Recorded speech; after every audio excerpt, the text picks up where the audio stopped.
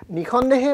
মই আপোনাক যেটো মাসুলৰ বা ফিজৰ কথা খুদিলো নিখন্দেহে এইটো আছিল লেমেন কুৱেশ্যন একো নজনা মানুহৰ প্ৰশ্ন আৰু মই এই প্ৰশ্নটো আপোনাৰ উচৰত এই কাৰণে আপোনাৰ সন্মুখত এই কাৰণে আপোনাৰ উপস্থাপন কৰিছিলো কিয়নো যিসকলে আমাৰ কথোপকথন শুনি আছে চাই আছে তাৰ মাজত হয়তো আমাৰ গাঁৱে ভুঁয়ে এনে শত সহস্ৰ যুৱক ওলাব যিয়ে তেনেকুৱা ধৰণৰ কোৰ্সত নিজকে আপোনাৰ ইনভলভ কৰিবলৈ বা তেনেকুৱা ধৰণৰ শিক্ষা পাবলে তেনেকুৱা ধৰণৰ শিক্ষাই নিজকে উজ্জীৱিত কৰিবলৈ চেষ্টা কৰিব আৰু তেওঁলোকৰ বাবে এই আপোনাৰ ইনফৰমেশন বা তথ্যটো খুবেই দৰকাৰী আছিল এক নম্বৰ কথা আৰু দ্বিতীয় কথাটো হ'ল যে সাবসিডাইজ আপোনাৰ প্ৰকৃতাৰ্থত যিমান টকা খৰচ হয় সিমান টকা নলৈ ৰেহাই মূল্যত দিয়া মানে কিন্তু মূল্যটো যে নাই তেনেকুৱা নহয় সৰকাৰে তোমাক ৰেহাই মূল্যত শিক্ষাটো দিছে কিন্তু সৰকাৰে খৰচ কৰিছে সিমানখিনি নহয় নে বাৰু একেবাৰে সঁচা গতিকে যে সাবসিডাইজ মই ইমান টকা দেই কৰি পেলালো বুলি কোৱা কথা নহয় আচলতে মই ইমান টকাৰেই কৰিছিলো নহয় নে কথাষাৰ আকৌ উভতি আহিছো তাৰ পিছত আপোনাৰ প্ৰসংগক্ৰমে আপুনি কৈছিলে যে মাউণ্ট এভাৰেষ্ট ক্লাইম কৰাটো মাউণ্ট এভাৰেষ্ট বগাবলৈ যোৱাটো অত্যন্ত খৰচী আৰু এই সন্দৰ্ভত বোধ কৰো দুঃসাহসিক ক্ৰিয়াৰ সৈতে নিজকে জড়িত কৰিব খোজা অধিকাংশই এই কথাষাৰ গম পায় জানে খুব ভালদৰে হয় তথাপিও আপোনাৰ মুখেৰে শুনিম তো তেতিয়া মানে নাছিম বাইদেউৰ ঢুকুৱাৰ পিছতে অসমৰ পৰা যেটো এভাৰেষ্ট অভিযান লঞ্চ কৰা যেটো তেওঁৰ ড্ৰিম আছিল ঠিক অসমৰ পৰা নহয় আচলতে তেখেতে গোটেই নৰ্থ ইষ্টক সামৰি ল'ব খুজিছিলে গতিকে তেখেতৰ যেটো প্ৰিপাৰেচন প্লানিংত আমাৰ অসমৰ ল'ৰা ছোৱালীৰ লগতে আমাৰ চুবুৰীয়া ৰাজ্যকেইখন যেনে ধৰক মিজোৰাম নাগালেণ্ড মণিপুৰ তাৰ পিছত ত্ৰিপুৰা মেঘালয় অৰুণাচল আটাইখিনিৰ হেৰি ট্ৰেইন এইটো কি মাউণ্টেনিয়াৰ্ছ আছিলে আৰু ছিকিমৰো আছিলে কিন্তু আনফৰ্চুনেট তেওঁ ঢুকুৱাৰ পিছত গোটেই প্ৰজেক্টটো মানে আগবাঢ়িব নোৱাৰিলে আৰু এদিন তেনেকৈ এটি পৰিলে সেইখিনি সময়লৈকে ময়ো সেইটো টিমত সম্ভাৱ্য টিমত মোকো ৰাখিছিলে প্ৰি এভাৰেষ্ট এক্সপিডিশ্যন আমি দুটাকৈ কৰিছিলোঁ আমি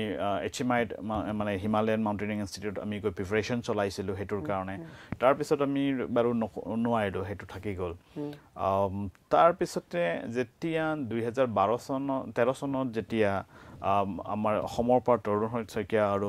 মনীষ ডেকা যেতিয়া ক্লাইম কৰিলে এভাৰেষ্ট তো তাৰ তেতিয়ালৈকে তাৰ আগতো অসমীয়া যুৱকে এভাৰেষ্ট বগোৱা কথাটো আমাৰ কাৰণে নাছিলে এইটো এটা বগাইছিলে কিন্তু তেওঁলোকে সফল হ'ব পৰা নাছিলে তো আমাৰ কিছু উত্তৰসূৰীৰ বেগেৰি মাউণ্টেনিয়াৰ্ছ আছিলে পৰ্বতাৰোহী আছিলে যিসকলে গৈছিলে তেওঁলোকে সাকসেস হ'ব পৰা নাছিলে যেতিয়া তৰুণ শইকীয়া মনীষ ডেকাহঁতে সাকসেস হ'ল তাৰ পিছত অসমতো এটা আলোড়ন আহিলে আৰু তেতিয়া মুখ্যমন্ত্ৰীয়ে মানে ডিক্লেয়াৰ কৰিলে যে অসমৰ পৰা এটা এক্সপিডিশ্যনছ লঞ্চ কৰিব তেখেতে মানে সেই কথাটো তেতিয়া কৈছিলে আৰু তেখেতৰ ৱৰ্ডে মানে তেখেতৰ কথাৰ মতে মানে এভাৰেষ্ট এক্সপিডিশ্যনৰ কাৰণে নেচেচাৰী ফাণ্ড ৰিলিজ কৰাৰ কথাটো ঘোষণা কৰিছিল আৰু ইয়াৰ বাবে যিখিনি আপোনাৰ আমি যাক অৰ্গানাইজাৰ বুলি কওঁ আৰু সেইটো অৰ্গানাইজ কৰিবৰ কাৰণে অসম পৰ্বতাৰোহণ সন্থাক দায়িত্ব দিছিলে আৰু অসম পৰ্বতাৰোহণ সন্থাই একৰ্ডিংলি যেতিয়া আকৌ পুনৰবাৰ আৰম্ভ কৰিলে তো আকৌ এবাৰ এভাৰেষ্টৰ সেই সপোনটো আকৌ এবাৰ মোৰ কাৰণে জীপাল হৈ উঠিলে জাগি উঠিলে তো ঠিক তেনেদৰে মই নিজকে ভলণ্টিয়াৰ কৰিলোঁ সেইটোৰ কাৰণে আশা কৰাৰ দৰে বোধ কৰোঁ যিদৰে মই আপোনালোকৰ লগতে কৈছিলোঁ মই প্ৰায়কেইটা যিখিনি পৰীক্ষণ ল'ব লাগে আটাইখিনিয়ে মই কৰিছিলোঁ তাৰ আগতে কেইটামান পিক মই ইতিমধ্যেই পৰ্বতাৰোহণৰ লগত জড়িত হৈ আহিছিলোঁ গতিকে আশা কৰা ধৰণে মোকো প্ৰি এভাৰেষ্টৰ কাৰণে মোৰো নামটো নিৰ্বাচন কৰিছিলে প্ৰি এভাৰেষ্ট আমি গ'লোঁ প্ৰি এভাৰেষ্টত আমি খুব ভাল সফলতাই কঢ়িয়াই লৈ আহিছিলোঁ যিটো এভাৰেষ্টৰ কাৰণে আমাৰ এখোজ আছিলে আমাৰ বাবে তাৰ পিছত মানে টিম ডিক্লেয়াৰ কৰিলে আৰু একৰ্ডিংলি আমি 15 চনত আমাৰ হেইটোৰ এক্সপিডিশ্যনটো লঞ্চ হ'ল ফাইনেলি 2015 চনত আমি মোৰ মনত আছে আমি 3 এপ্ৰিল তাৰিখে ইয়াৰ পৰা আমি আৰম্ভ কৰিছোঁ আচ্ছা আমি 3 এপ্ৰিল তাৰিখে আৰম্ভ কৰিছোঁ ইয়াৰ পৰা কাৰণ হ'ল এপ্ৰিল মে দুমহীয়া আমাৰ অভিযান আটাইখিনি মিলে তো আমি যেতিয়া কাঠমাণ্ডু পালোঁ কাঠমাণ্ডুত আমাৰ যিখিনি ফৰ্মেলিটিজ থাকিব লাগে পেপাৰ ৱৰ্কছ থাকিব লাগে মিনিষ্ট্ৰী অফ তেখেতসকলৰ এইটো কি ministry of civil aviation tourism and culture মানে নেপাল চৰকাৰৰ তেখেতসকলে এইটো চোৱা চিতা কৰে তেখেতসকলৰ তাত আমাৰ যিখিনি অফিচিয়েলছ কাম থাকে সেইখিনি কৰি মেলি আমি ফাইনেলি এভাৰেজ বেছ কেম্প পাইছিলোগৈ 18 এপ্ৰিলত আচ্ছা আৰু 18 এপ্ৰিলত আমি বেছ কেম্প পাইছিলোঁ আমাৰ গোটেই দলটো ঠিকে থাকে আছিলে তো তাৰপিছত পোৱাৰ পিছত আমি আমাৰ ৱৰ্কআউট ষ্টাৰ্ট কৰিলোঁ হাই এল্টিটিউড এৰিয়াত পোৱাৰ লগে লগে মানে আমি যেতিয়া আমি পৰ্বতাৰোহণত যেতিয়া যাওঁ আৰু সাগৰ পৃষ্ঠৰ পৰা আমি ক্ৰমান্বয়ে যিমানে ওপৰলৈ যাওঁ তেতিয়া এটমস্ফেৰিক এইটো চেঞ্জ হৈ গৈ থাকে এনভাইৰনমেণ্টটো লাহে লাহে সলনি হৈ গৈ থাকে আৰু সেইটোৰ লগত খাপ খাবৰ কাৰণে আমি এক্লামেটেশ্যন কৰাৰ দৰকাৰ তো বেছ কেম্প পোৱাৰ পিছতো আমিও এক্লামেটেশ্যন ষ্টাৰ্ট কৰিলোঁ আৰু এভাৰেষ্টৰ কাৰণে এভাৰেষ্টত যাবৰ সময়ত যি নেপালীবোৰে সাগৰ মাথা বুলি কয় আৰু সাগৰ মাথাত মানে যোৱাৰ আগতে সাগৰ মাথা পূজা নকৰাকৈ যিখিনি চেৰপছ ছাপোৰ্ট তেখেতসকলে মানে আগ নাবাঢ়ে গতিকে আমাৰো পূজাটো মানে তেনেদৰে চিডিউল হ'ল এটা সময় আছিলে আমাৰ পূজাটো 24 তাৰিখে নাছিলে আচলতে 25 তাৰিখে আছিলে আমাৰ 25 এপ্ৰিল 2015 চনত আমাৰ পূজাটো আমাৰ দিন ঠিক কৰা আছিলে কিন্তু যিগৰাকী লামা মানে যি পূজা কৰিবলৈ যোৱা কথা আছিলে বুদ্ধিষ্ট লামাজনে তেখেতে আমাক এটা কথা মেছেজ এটা পাছ কৰিছিলে 25 এপ্ৰিলটো খুব ভাল দিন নহয় গতিকে পূজাটো হয় আগুৱাই দিয়ক নহয় পিছুৱাই দিয়ক তো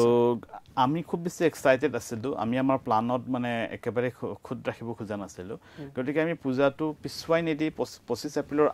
আগত কৰিলোঁ গতিকে তাতকৈ আগত কৰিব নোৱাৰিলোঁ 24 তাৰিখে আমাৰ পূজাটো ঠিক হ'ল আৰু 24 তাৰিখে পূজা শেষ হোৱাৰ পিছত আমি ঠিক কৰিছিলোঁ যে আমি 25 তাৰিখৰ পৰাই আমি আকৌ ফাৰ্ডাৰ এক্টিভিটি কৰিম মানে ফাৰ্ডাৰ ৱৰ্কআউটখিনি কৰিম আমাৰ গোটেইখিনি সা সৰঞ্জাম নতুন আছিলে কাপোৰ নতুন আছিলে জোতা এভৰিথিংছ সবখিনি আমাৰ একদম নতুন বস্তু কিনা আছিলে গতিকে আমি সেইখিনি বস্তু লগাই মেলি এবাৰ সেইখিনি চেক কৰি চোৱাটো খুব দৰকাৰী আছিলে খুম্ভু গ্লেচিয়াৰ পাৰ কৰাৰ আগতে কাৰণ এভাৰেষ্টত যাবৰ কাৰণে খুম্ভু গ্লেচিয়াৰ ক্ৰছ কৰিব লাগিব আৰু খুম্ভু গ্লেচিয়াৰ হৈছে এভাৰেষ্টৰ প্ৰথমটো মানে বাধা আৰু খুম্ভু গ্লেচিয়াৰ এজন অতি ভয়াৱহ গ্লেচিয়াৰ তো সেইটো পাৰ কৰিব যোৱাৰ আগতে আমি আমাৰ সৰঞ্জামখিনি ভালদৰে জুখি চোৱাটো দৰকাৰ আছিলে আৰু 25 তাৰিখৰ আমি ৰাতিপুৱা এৰাউণ্ড 8:30 আমি আমাৰ টেণ্টৰ পৰা ওলাই গৈছিলোঁ এক্সাৰচাইজৰ কাৰণে 24 তাৰিখে আবেলিৰ পৰা বতৰটো বেয়া আছিল আবেলিৰ পৰা মানে স্ন'ফল হৈ আছিলে বৰফ পৰি আছিলে গোটেই ৰাতি বৰফ পৰিছে সততে এটা দুৰ্নাম আছে অসমীয়া মানুহৰ এলেহুৱা বুলি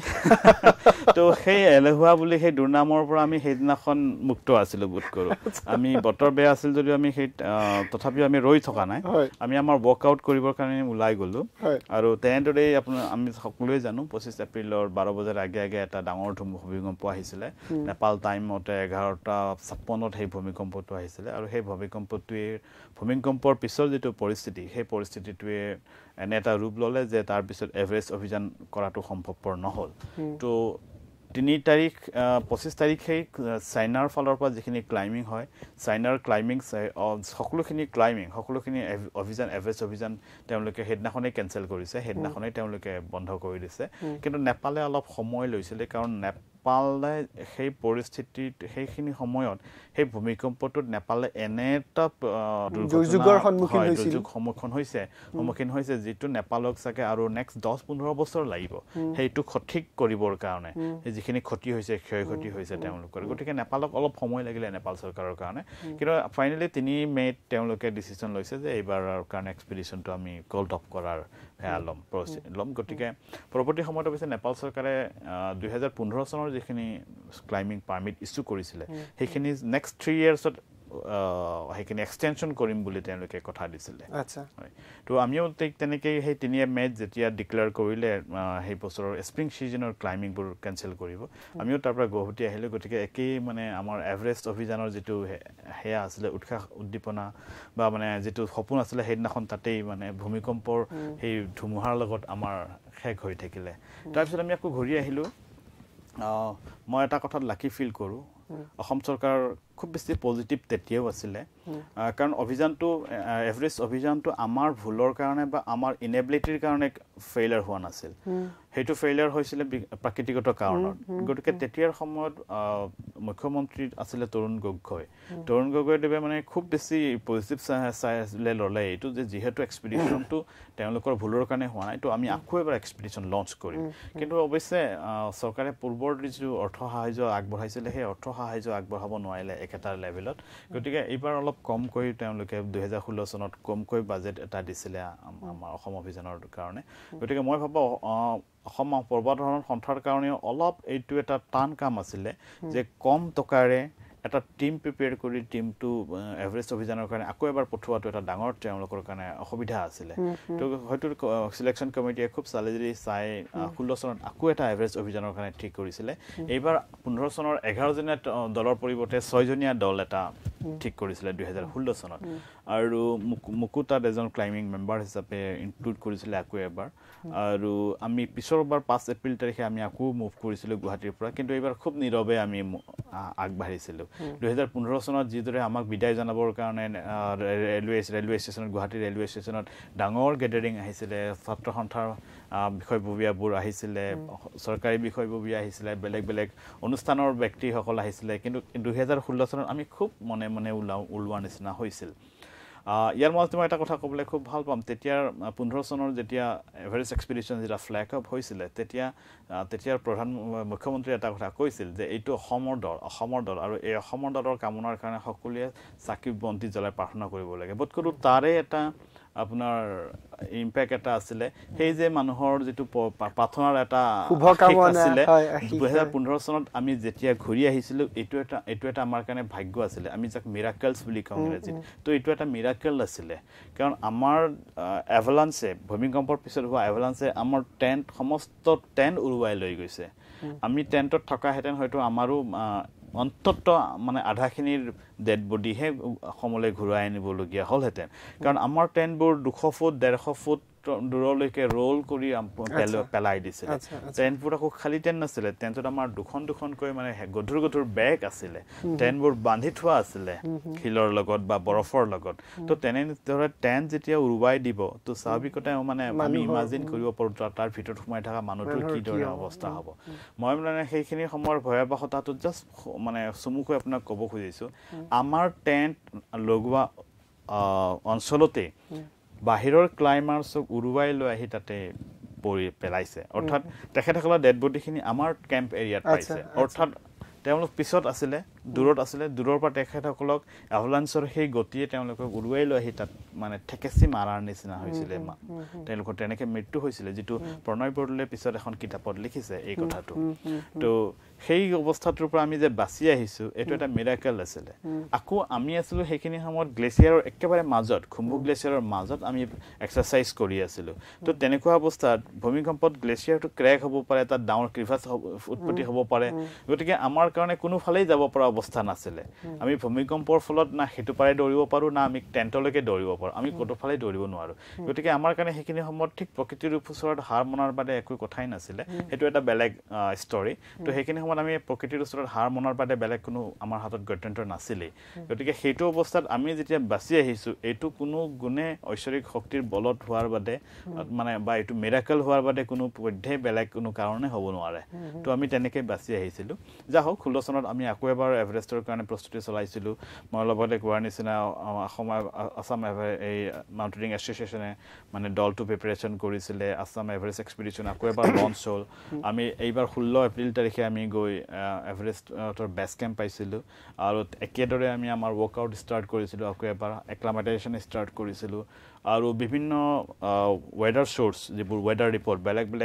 ৱেডাৰ ষ্টেচনৰ যিবোৰ ৱেডাৰ ৰিপৰ্ট আমি সেইবোৰ সংগ্ৰহ কৰিছিলোঁ সেইবোৰ অৱশ্যে পেইড হেৰি হয় মানে সেইবোৰৰ কাৰণে পইচা পে' কৰিব লাগে ফিজ দিব লাগে আমাৰ যিদৰে ভাৰতীয় ইণ্ডিয়ান মেট্ৰলজিকেল ডিপাৰ্টমেণ্ট আছে তেওঁলোকৰ পৰাও আমি মানে হেৰিখিনি ইনফৰ্মেশ্যনখিনি পাইছিলোঁ তো বেলেগ ৱেডাৰ ষ্টেচনৰ ৰিপৰ্টবোৰ সংযোগ কৰি মানে ক্ৰছ ভেৰিফিকেশ্যন কৰাৰ পিছত দেখা গৈছিলে যে 19 মে 2016 চনৰ 19 মেটো এভাৰেষ্ট বগাবৰ কাৰণে আটাইতকৈ ভাল দিন হ'ব আচলতে সেইখিনি সময়ক উইণ্ড' পিৰিয়ড বুলি কয় ক্লাইম্বিং উইণ্ড' পিৰিয়ড বুলি কয় আপুনি বোধ কৰোঁ HIV এইডছৰ ক্ষেত্ৰতো উইণ্ড' পিৰিয়ড শব্দটো শুনিছে এভাৰেষ্টৰ ক্ষেত্ৰত উইণ্ড' পিৰিয়ডটো হৈছে আপোনাৰ এনেকুৱা সাধাৰণতে এভাৰেষ্টৰ শীৰ্ষত সদায় আমি জেট ষ্ট্ৰীম বুলি কওঁ যিটো উচ্চ হেৰিৰ বেগৰ বতাহ সদায় বলি থাকে এভাৰেষ্টত এই মুহূৰ্ততো বলি আছে এভাৰেষ্টৰ শীৰ্ষত যিটোৰ গতি 120ৰ পৰা 200 কিলোমিটাৰ পৰ্যন্ত হয় আৰু যেতিয়া মে' মাহত যেতিয়া আমাৰ বংগোপসাগৰত যেতিয়া নিম্নচাপ হয় নিম্ন চাপ যেতিয়া তাতে প্ৰভাৱ পৰে এই নিম্ন চাপে লাহে লাহে মানে চক্ৰগতিত ঘূৰি আহি আমাৰ নৰ্থ ইষ্টলৈকো আহে মানে হিমালয়ত খুন্দিয়াই সেই চক্ৰকাৰ গতিটোৱে আৰু তেতিয়া আমাৰ ইয়াতে বৃষ্টিপাত হয় স্বাভাৱিক কথা আমি তেতিয়া মানে বৰষুণ পাওঁ এপ্ৰিল মে মাহত আমি বৰষুণ পাওঁ যেতিয়াই বংগোপসাগৰৰ সেই নিম্ন চাপৰ চক্ৰগতি আহি আমাৰ হিমালয়ত খুন্দিয়ায় এই যেতিয়া বংগোপসাগৰত যেতিয়া সেই বংগোপসাগৰৰ উৎপন্ন হোৱা সেই চক্ৰগতিয়ে যেতিয়া হিমালয়ত খুন্দিয়ায় তেতিয়া এভাৰেষ্টৰ শীৰ্ষত যিটো বতাহ যিটো হাই উইণ্ড স্পীড যিটো জেট ষ্ট্ৰীম এই জেট ষ্ট্ৰীমটো ডাইভাৰ্ট কৰি দিয়ে এইটো তো এভাৰেষ্টৰ শীৰ্ষত সেইখিনি সময়ত বতাহৰ গতি আপোনাৰ 200 কিলোমিটাৰ নহয় তেতিয়া 20 কিলোমিটাৰ 15 কিলোমিটাৰলৈকে নামি আহে আচ্ছা আচ্ছা আৰু 19 মে তাৰিখৰ যেটো প্ৰেডিকচন আছিল 2016 চনৰ 19 মে তাৰিখৰ যেটো বতাহৰ গতি হ'ব বুলি যেটো প্ৰেডিকচন আছিল ওয়েদাৰ ষ্টেচনৰ হেতু আছিল 5 নটিক্যাল মাইলছলৈকে ডাউন হ'ব বুলি কৈছিল গতিকে এই 5 nautical miles that means about 7-8 kilometre per hour গতিকে এই সময়খিনি এভাৰেজ বগাবৰ কাৰণে হ'ব উত্তম সময় এটো আছিল এটা প্ৰাকৃতিক পৰিঘটনা আৰু এটো বছৰত দুবাৰ ঘটে এবাৰ ঘটে মে মাহত আৰু এবাৰ ঘটে ঠাণ্ডাৰ সময়ত এই পৰিঘটনাটো ঘটে যেটো নৱেম্বৰ ডিসেম্বৰ মাহত ঘটে এই পৰিঘটনাটো গতিকে এই সময়খিনি সময় হৈছে এভাৰেজ বগাবৰ কাৰণে উত্তম সময়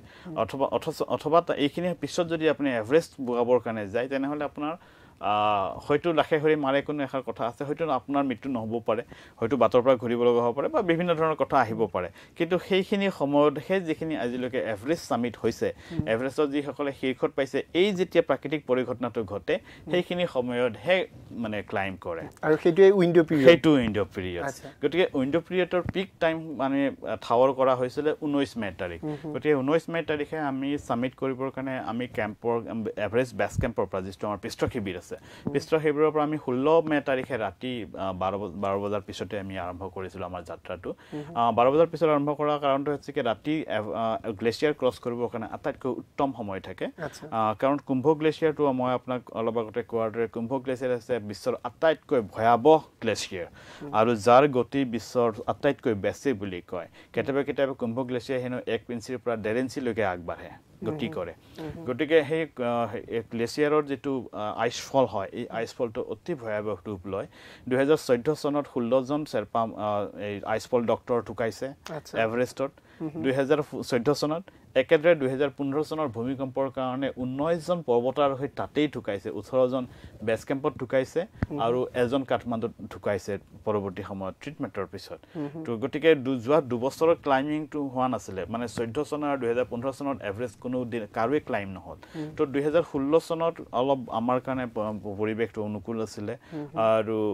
সেই 19 তাৰিখে সাবমিট কৰিবৰ কাৰণে আমি 16 তাৰিখে ৰাতি 12:30 বজাৰ আগে আমি আমাৰ বেছ কেম্পৰ পৰা আমি ষ্টাৰ্ট কৰিছিলো মুভমেন্ট ষ্টাৰ্ট কৰিছিলো ঠিক একেদৰে পিছদিনাখন গৈ আমি কেম্প 2ত আমি ৰৈছিলো গৈ কেম্প 1ত আমি অকণমান জিৰণি লৈছো কিন্তু কেম্প 1ত আমি ৰাতি থকা নাই কেম্প 2ত আমি গৈ ৰাতি জিৰণি লৈছিলো তাৰ পিছতে কেম্প 3 লৈকে আমি শিফট কৰিছো কেম্প 3 পৰা 18 তাৰিখে ৰাতিপুৱাই আমি কেম্প 4 লৈকে শিফট কৰিছো মোৰ মনত আছে এতিয়াও কেম্প 4 পাবৰ সময়ত আমাৰ আবেলি প্ৰায় 2:45 মান হৈছিল এই কেম্পবোৰ আপোনাৰ কিবা এটা ডিসটেন্সৰ আপোনাৰ মুৰে কিবা এটা দূৰত্বৰ মুৰে কেম্পবোৰ কৰা হয়নি এই কেম্প 1 কেম্প 2 কেম্প 3 স্বাভাৱিকভাৱে দূৰত্বটো জুখিমাখি কৰা যায় আৰু দ্বিতীয়তে কেম্প যেতিয়া সেটআপ কৰে এই কথাটো মনত ৰাখা দৰকাৰ আমি যেতিয়া উচ্চতা যেতিয়া আমি গেইন কৰো হাইট যেতিয়া আমি গেইন কৰো প্ৰত্যেকটো 100 মিটাৰ প্ৰত্যেকটো 1000 ফুটত আমি ৰেষ্ট লোৱাৰ দৰকাৰ হৈ পৰে কাৰণ আমাৰ লাংছটোৱে আমাৰ বডিটোৱে সেইটো হাইটটো এডপ্ট কৰিব লাগে আৰু এইটোৰ কাৰণে আমি তলত যথেষ্ট ওয়াৰ্কআউট কৰিব লাগে তাৰ আগে মানে আমি 16 তাৰিখে হেৰিৰ পৰা উলালো বেছ কেম্পৰ পৰা উলালো আৰু 19 তাৰিখে এভাৰেষ্টৰ শীৰ্ষত পালো অৰ্থাৎ এই 4 দিনত বা 3 দিনত সকলো ঘটনা সম্ভৱ নহয় এইখিনি মানে হাইট গেইন কৰিবৰ কাৰণে আৰু এই হাইটত নিজকে উপযুক্ত কৰি ৰাখিবৰ কাৰণে আমি যথেষ্ট সময় ওয়াৰ্কআউট কৰিব লাগে আমি ইয়াৰ বাবে মানে কেবাবাৰো কুম্ভ গ্লেচিয়াৰ আমি ক্ৰছ কৰো আৰু আমি কেম্প 3 লৈকেও যাওঁ হেতুৰ কাৰণে কেম্প 3 হাইট আছিল এইবাৰ 16 চনত কেম্প 3 হাইট আছিল 7300 মিটাৰ আৰু তাৰ আগত তাতকৈ অলপ ওপৰত আছিল তাত পিছত আৰু অলপমান তললৈকে নামি আহিছে বোধ কৰোঁ এইবাৰো ঠিক তেনে 7,250 মিটাৰ মানত মানে কেম্প ৰিছেট হৈছে এইবাৰ যা হওক তো আমি 2000 সেইটো যে 16 চনত আমি কেম্প 1 কেম্প 2 কেম্প 3 কেম্প 4 এনেকৈ আমিও গৈছিলোঁ যেটো আপুনি কৈছে আচলতে কি হয় যেতিয়া আমি ক্ৰমান্বয়ে যেতিয়া হাইট গেইন কৰি যাওঁ তো এই হাইট গেইন কৰি যাওঁতে এই কথাটো লক্ষ্য কৰি কেম্পবোৰ সেট আপ কৰে যে সেইখিনি এৰিয়াত পাৰ্টিকুলাৰ সেই পইণ্টটোত সেই হাইটটোত মানুহজন ক্লাইমাৰজন থকাটো কিমান দৰকাৰী সাধাৰণতে আমি যিটো হেৰি মেডিকেল সায়েন্সৰ যিটো কথা সেইটো হৈছে প্ৰত্যেকটো 1000 ফুট উচ্চতাত আমি সাধাৰণতে 2 ৰাতিৰ জিৰণি ল'ব লাগে 2 ৰাতিৰ জিৰণিৰে আমাৰ যিটো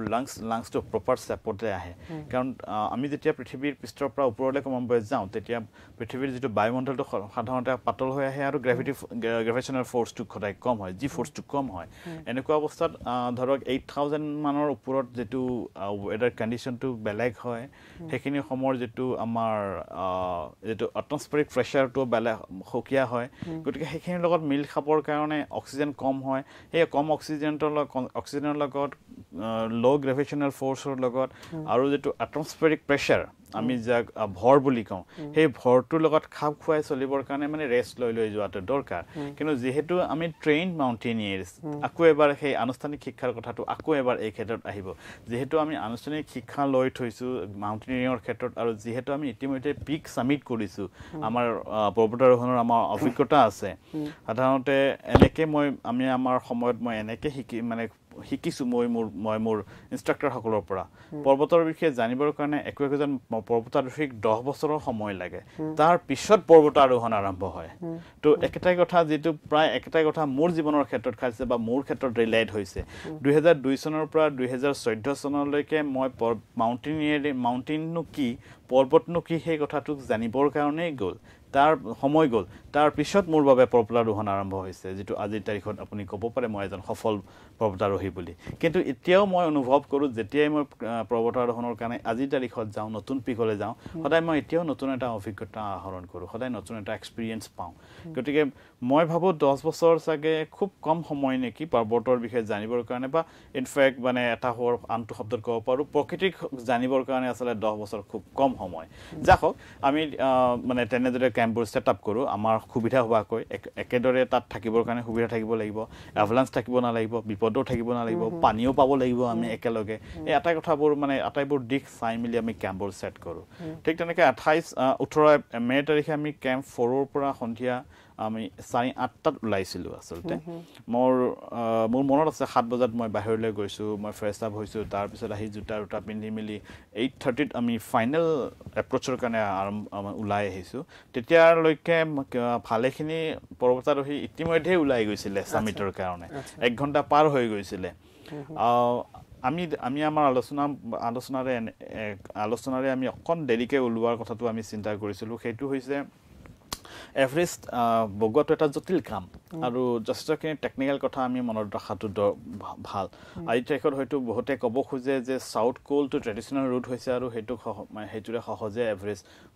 আৰোহণ কৰিব পাৰে কিন্তু কথাটো তেনেকুৱা নহয় পৰিৱেশটো কেতিয়াও একে নাথাকে পৰিস্থিতিটো একে নাথাকে বা এই ৰুটছটো একে নাথাকে ৰুটটো অলপ হ'লেও সলনি হয় গতিকে আটাইখিনি কথা আমি চাই মেলি আমি শ্বেৰপা চৰ্দাৰৰ লগত ডিছকাছন কৰিছিলোঁ যে আমি এনেভাৱে ক্লাইম্ব কৰা উচিত খুব বেছি সময় আমি ৰ'ব নালাগে অথবা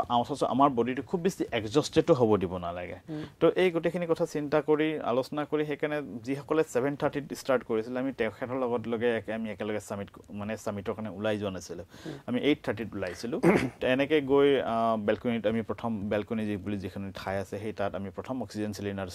সলনি কৰিছিলোঁ আমি গৈ তাৰপিছত আমি ৰাতিপুৱা ভাগত মই এভাৰেষ্টৰ শীৰ্ষত উঠিবৰ কাৰণে শেষ মুহূৰ্তত এটা ষ্টেপ এটা আছে যাক হিলাৰী ষ্টেপ নাম দিছে হিলাৰী ষ্টেপ মই ৰাতিপুৱাৰ ভাগত পাইছিলোঁ আৰু তাৰপিছত আমি একেলগ হৈ আকৌ আমি সামিটৰ দিশে আগবাঢ়িছিলোঁ আৰু একৰ্ডিংলি নেপাল সময়মতে আমাৰ অফিচিয়েল ৰেকৰ্ড হৈছে 8:15 AM মৰ্ণিং তো আমি তেতিয়া এভাৰেষ্টৰ টপ পাইছিলোঁ গৈ আৰু তাৰপিছতে আমি অলপ ভাল সময় কটাইছোঁ মই মানে ক'বলৈ ভাল পাম সেইখিনি সময়ত চাগে মোৰ বাবে সময়টো খুব অনুকূল আছিলে